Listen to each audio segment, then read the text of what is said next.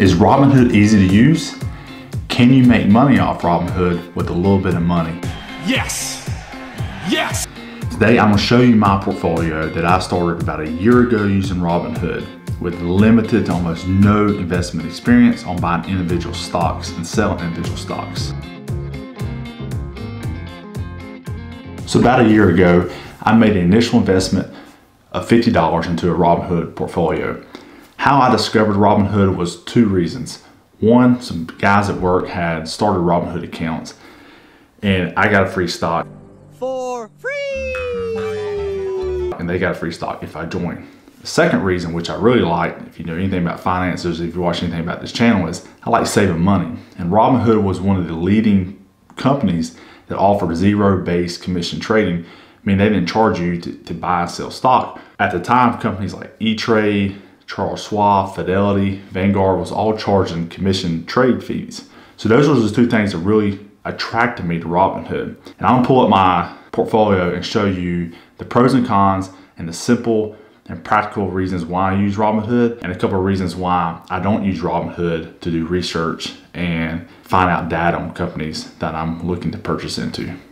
Here's the main screen of my portfolio, and probably one of the first things you notice is, wait a minute, this guy is broke. No, I don't have $1 million portfolio yet. I only have roughly $3,000. I started this portfolio about a year ago with a $50 initial investment in Robinhood. Since then, I've added roughly about $5 a week. Sometimes I've added a little more here. Recently, I've added a little bit more money, but I've been able to make a little money off Robinhood just based off that initial investment and making smart decisions, looking at companies that had either good dividends or I bought them in a low period of time and was able to sell them and turn a profit. A quick overview of the main screen on the right here where it has some of my stocks. You can set where it has the amounts. You can set last price, your equity, today's return, total return. Have it selected for today's return. You kind of see Coca-Cola is near $15. Total investment down to Mesa Airlines was $55. Another thing you look at is it gives you your one-day return. So up here at the top where I've highlighted, roughly 3.6%, $108 roughly is what my account earned today. 1 week time frame was a little over 10%, close to $300.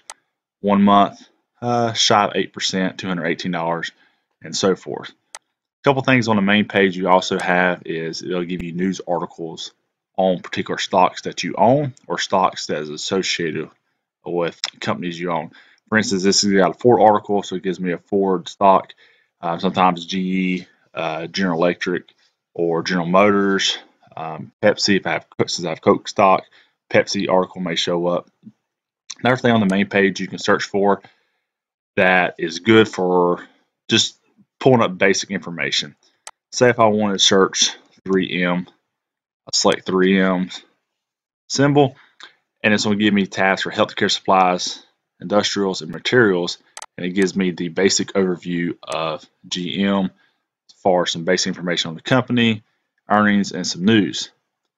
The con, or one of the downsides to Robinhood, is you don't have the data, you don't have the analytics if you're trying to do extensive research on a company, which is primarily why I use Robinhood is just to buy and sell individual stocks or ETFs, and that's it.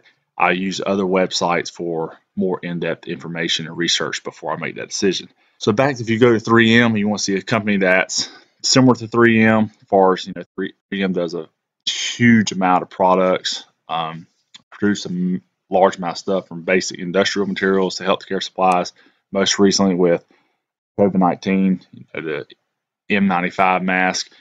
So you click on healthcare supplies, it'll bring you up a whole list of similar companies that may have products related to healthcare supplies industries or 3M, such as Johnson & Johnson, Danaher. So if you go back to the main site, again, it's very simple. It's very practical for just doing buying and selling stock. Another thing that you can use is if you come over here to accounts, this will give you your total portfolio value and then your current buying power, which I have roughly $14 available to make purchases through Robinhood. Another thing I'll show you is if you come to account, it's going to give you options. Your banking, you can add several different banking accounts, checking, savings, and where you transfer your money to and from Robinhood. You go over to history, select it. it's going to give you several choices of history. So pending right now, like I mentioned before, I got roughly about $35 that I deposited past couple of days to buy some more funds. You click on dividends, it'll show you your recent dividends. So I don't have too many dividend stocks right now because I've been buying and selling. I've missed some of the ex-dividend dates, which I'll explain later on. NRZ, Verizon, older dividend transactions, Colonial Credit, Real Estate, Realty Income, again, Verizon. That's kind of the down and dirty of Robinhood. Again, it's very simple to just to buy and sell stocks. However, if you're wanting to do more research or get more information on particular companies, I suggest using other companies. As always, thanks for watching the video. Hit that like button. Throw some comments if you like Robinhood, if you don't like Robinhood, your experience with Robinhood. We'd love to hear from you.